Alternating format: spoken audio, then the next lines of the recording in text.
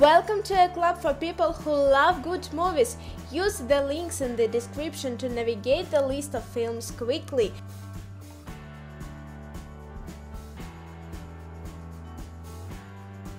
A Time to Kill. Carly Haley is a heartbroken black father who avenges his daughter's brutal rape by shooting the bigoted man responsible for the crime as they are on their way to trial. He turns to Jake Brigance, an untested lawyer, to defend him. Brigance struggles to believe that he can get Haley acquitted in his small, segregated southern town, given Haley's race and the deliberate nature of his crimes. But Carl has unshakable faith in him. Law-abiding citizen. Clyde Shelton, Gerard Butler, is an honorable family man until the day his wife and daughter are murdered in a home invasion. He hopes for justice, but a rising prosecutor named Nick Rice, Jamie Foxx, cuts a deal with one of the killers in exchange for testimony. 10 years later, that man is found dead, and Shelton coolly admits his guilt.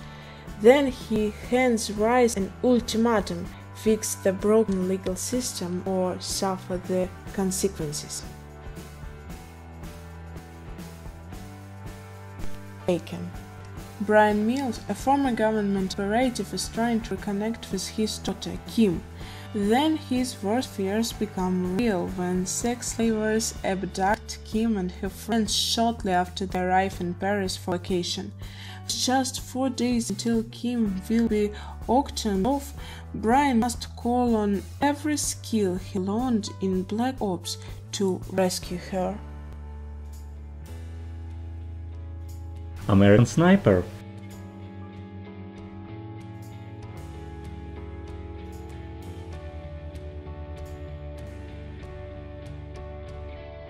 The last house on the left. Mary and her friend look forward to a holiday at the remote Collingwood Lake house, but instead an escaped convict and his crew kidnap them and later leave them for dead. Mary makes her way back home, where her parents, John and Emma, have unwittingly offered shelter to the Chucks. When John and Emma find out what happened to their daughter, they decide to make the strangers rue the day they harmed Mary. Harry Brown, an elderly ex-serviceman and widower, looks to avenge his best friend's murder by doling out his own form of justice. Gran Torino. Retired auto worker and Korean War vet Walt Kowalski feels emptiness in his life with beer and home repair, despising the many Asian, Latino and black families in his neighborhood. Walt becomes a reluctant hero when he stands up to the gangbangers who tried to force an Asian teen to steal Walt's treasured car.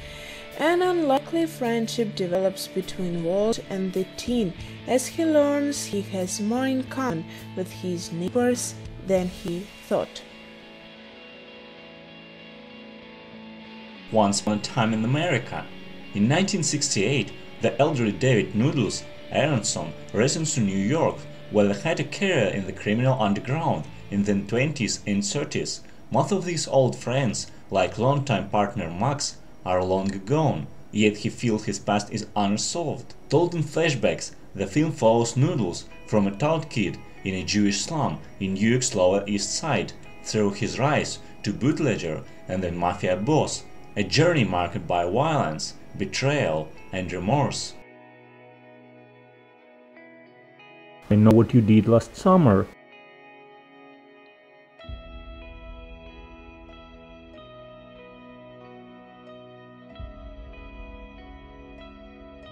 Shooter.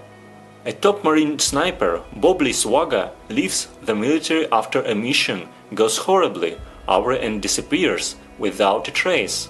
Swaga is coaxed back into service after high-profile government officials convince him to help toward a plot against the President of the United States. Swaga realizes that he has been betrayed and becomes the target of a nationwide manhunt. Instead of hiding, he seeks revenge against some of the most powerful and corrupt leaders in the free world. Tell us in the comments which movies you think